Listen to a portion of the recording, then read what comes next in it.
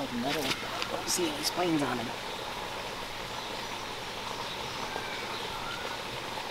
This is a wood metal. I don't know anything about it. Oh, that has it listed as poison ivy, but it doesn't have the right leaves. But that has it as poison ivy, so I'm not going to touch it. This is a tall bellflower.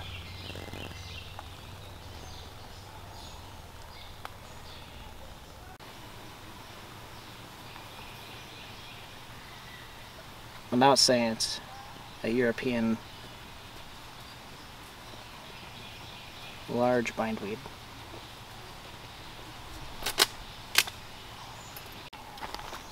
Oh, let's see what this guy is.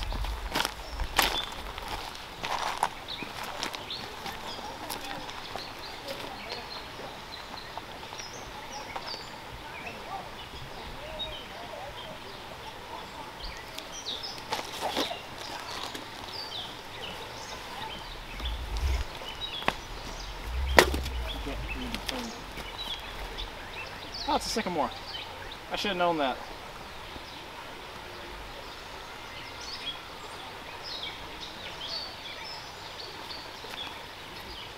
I'm an ISU grad. I didn't recognize the sycamore leaf. Dad,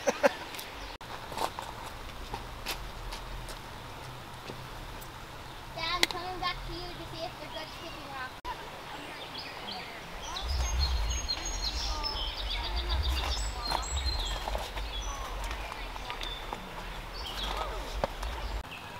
That is absolutely 100% goldenrod. Nice.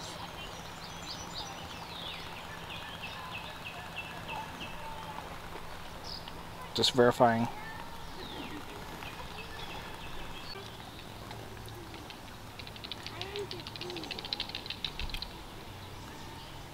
Yeah, there's the reference image on it. It has the white flowers on it. And then if you look right over there, you can see there's another one that has the white flowers.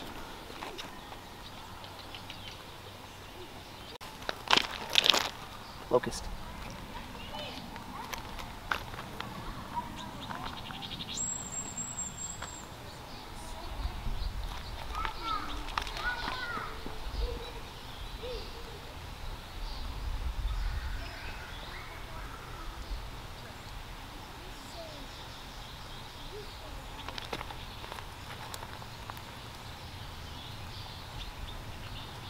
This is wild carrot. Wild carrot. Suppose. Yeah. But there's also a look-alike that's a purple hemlock. And the way you can tell is at the joints. You know, first all three of them, and the only reason I know this is from when I was at the Pathfinder school. All three of them have these nice white flowers on them. Purple hemlock, to my knowledge, has purple joints on them. The flowers all look completely different, but if you're just looking at everything else.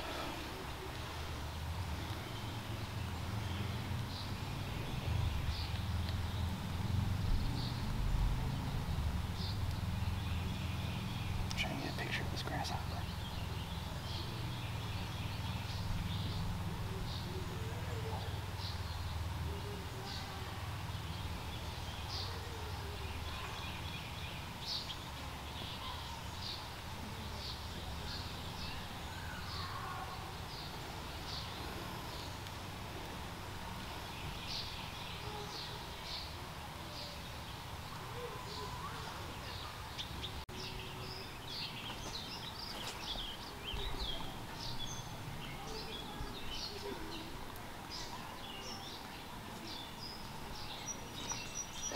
Eastern cottonwood. Set. I found it. Bone set. One of my favorite herbs ever. It's like, that looks like it, but I've seen like 4 plants that I think look like it, so yeah, bone set. It's got nice velvet. Nice velvety leaves.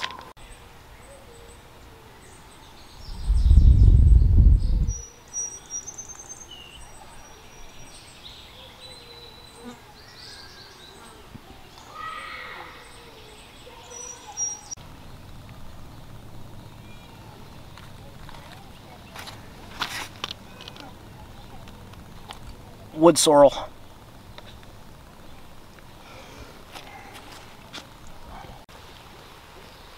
Oh, those are eaten up.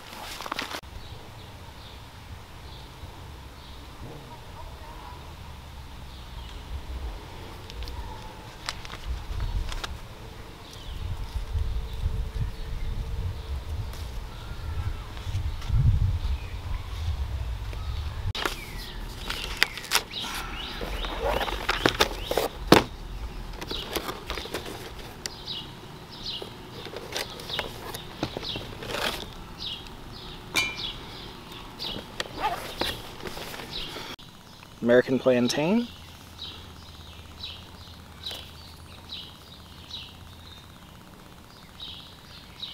White vervain.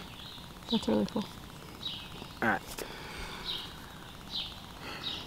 So the first three plants that I'm going to be trying to sketch today is the white vervain, giant goldenrod, and then American plantain.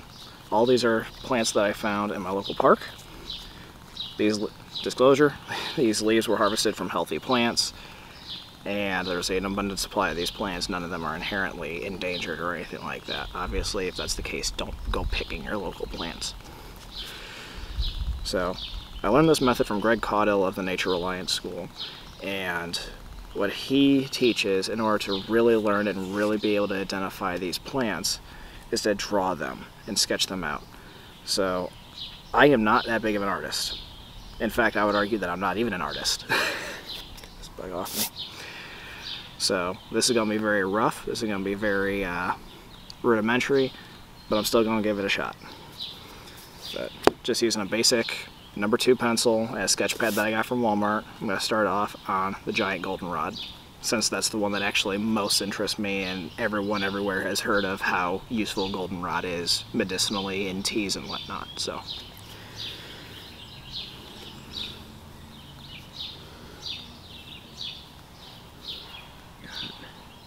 Starting off, it goes to this very fine point.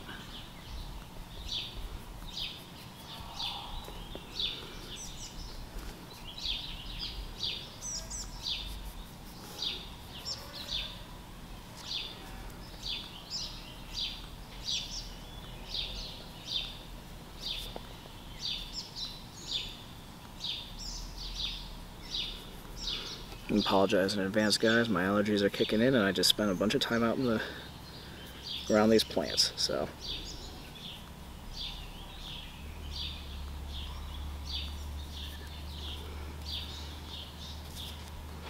And that comes down.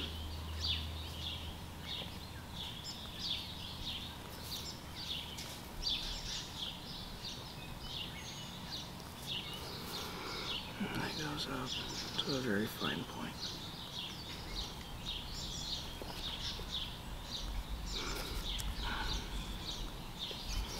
And just looking at this plant, see, it's got these ridges on it. So I'm going to fix that curve just a little bit.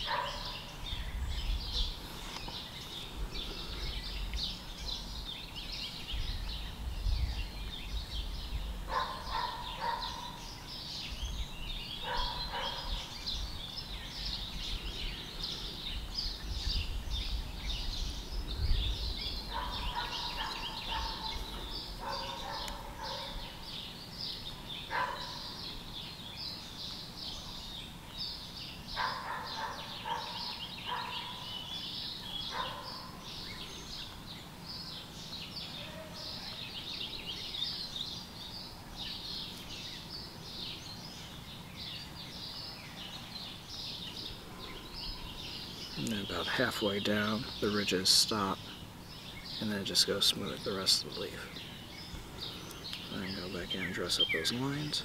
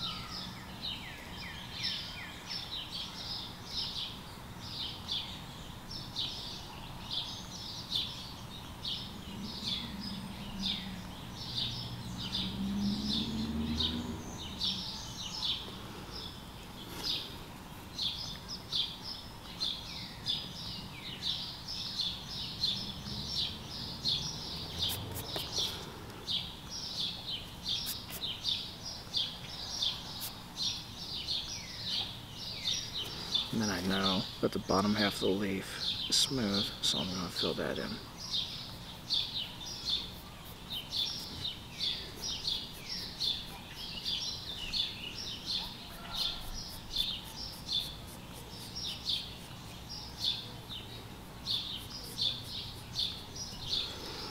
And then on the leaf, you can see those veins coming up. Got one that goes from the center of the leaf all the way down. And then I've got two more that break off about halfway through, so on each side, and then another one that breaks off through about a quarter of the way through each side. So starting off with the main vein that goes all the way down.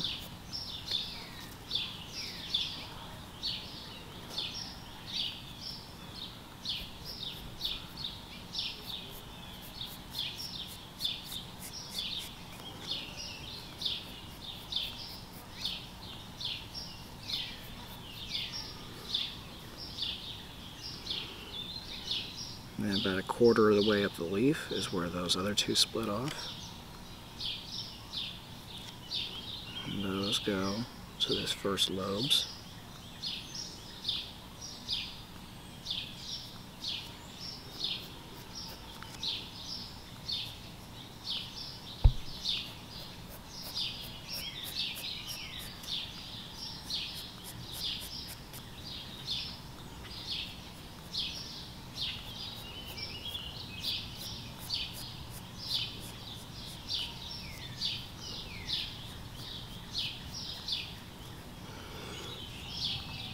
And then these other ones that go about halfway through that segment start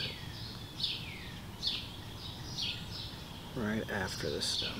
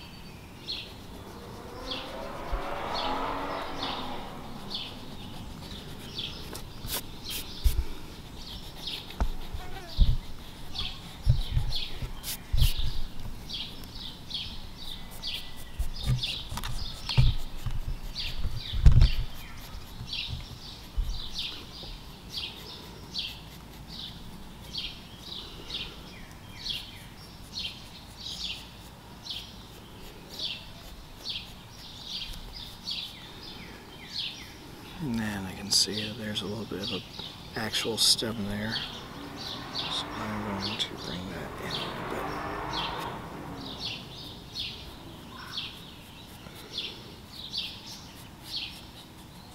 There we go.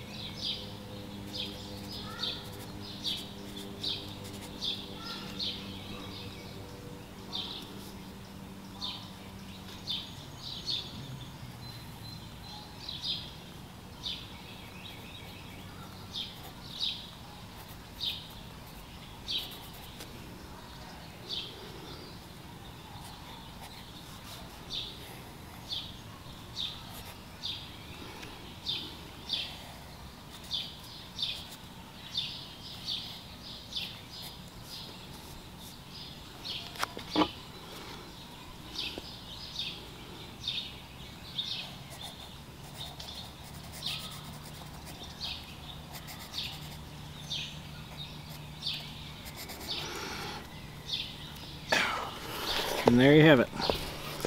Like I said, I am not one of an artist, so the stuff that I'm not very good at articulating in pencil, I just drew in. So we have about half of it is a serrated leaf. You have the primary vein, which goes from the small stem all the way to the top of this feather-like tip. Then the secondary veins, and I counted out 4 of them. 1, 2, 3, and 4. And now, once I get home and I can do more research and whatnot, this entire rest of this page is going to be recipes and how to effectively use this plant. So goldenrod, I know I can use it as a tea. With plantain, I know that I can use this as a salve or as a, you know, it's really good for bites, and then the seeds you can actually eat and are edible. Vervain, I've never heard of it. I know I've seen it everywhere, but I had no idea that that was what this was called, so I'm going to be doing a lot of research on this one.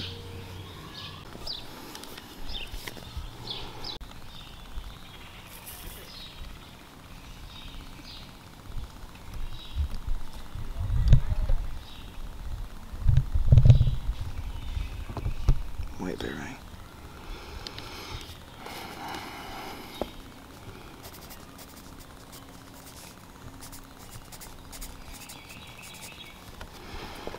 Alright, so next one I'm working on is white vervain. This one has a very teardrop shape.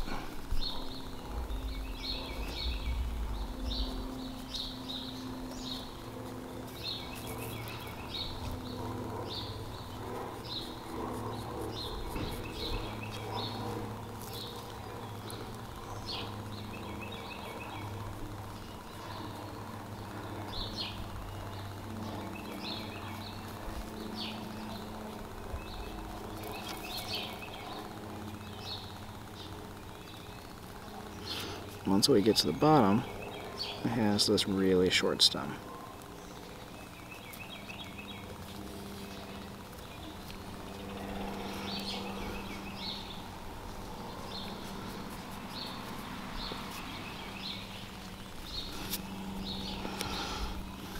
So, starting from the outside and moving in, we have serrations all throughout the tier of the leaf.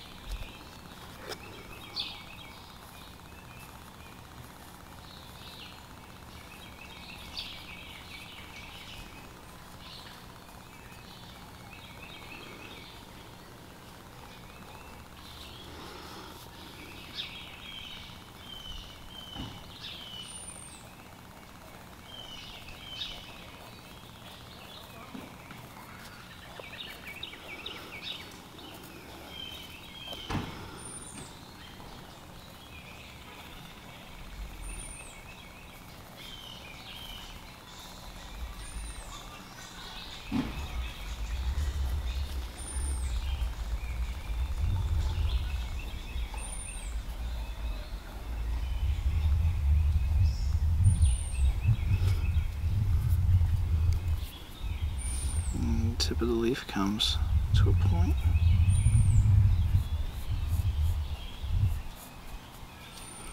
And I just clean that up.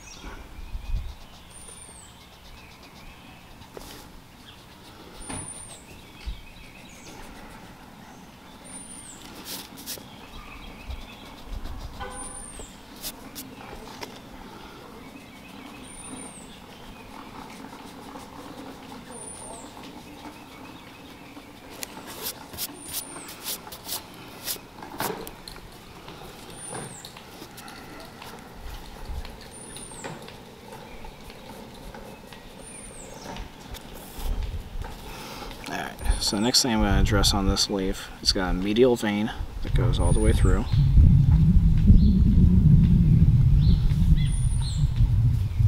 actually starts in the middle of that small stem and goes all the way up.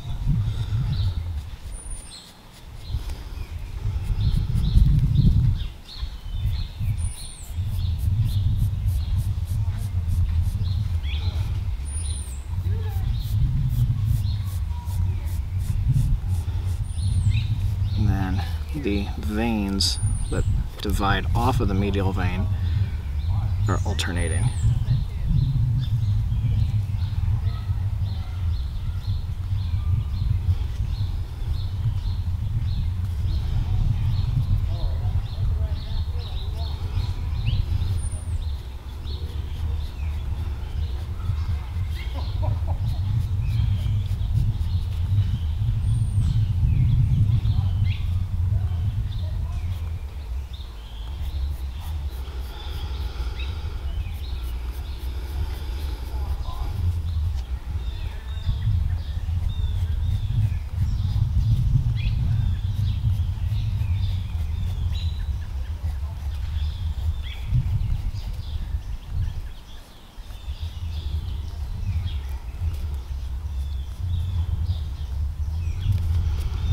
And then once you get almost to the edge of the leaf, they break off and they start subdividing.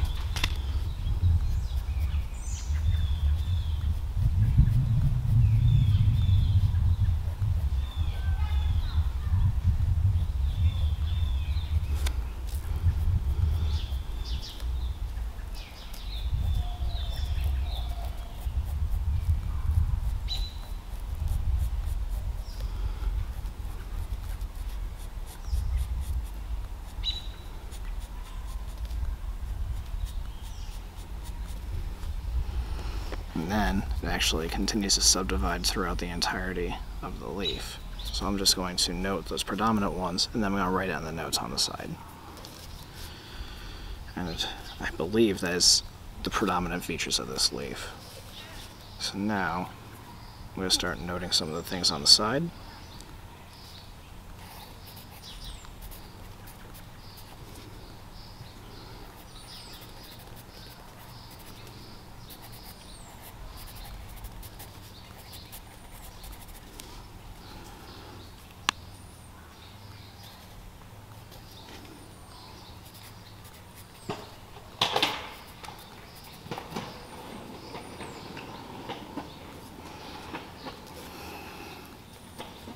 Now on the side.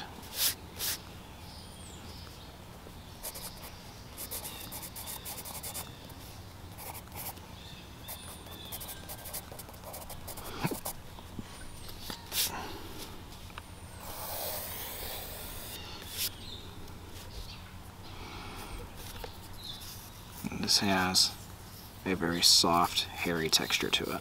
So I'm going to write that in.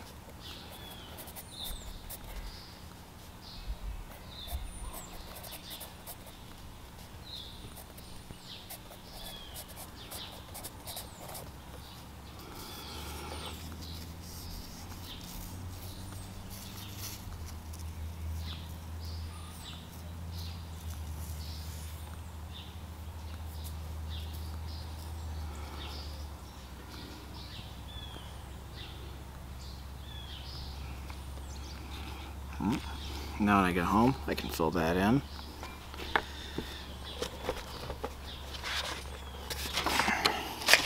Get more information, just like with the goldenrod. You can use that. Use a fresher and an herbal tea. Also noted that it has yellow flowers, and that it has sort of a rough texture to it, and then on the underside of it, it has kind of this hairy texture to it, so I wrote that in. Then I'll be doing the same thing with the vervain once I get more research on it. But soft, hairy texture, full serrations, a full medial stem or a vein, and then alternating veins throughout the rest of the leaf. So that concludes my first episode of my personal naturalist studies. If y'all have any questions, comments, concerns, questionable life choices, or epiphanies, please feel free to hit me up in the comments. I would love to hear what your guys' experiences have been with this. So thank y'all for watching. Stay awesome.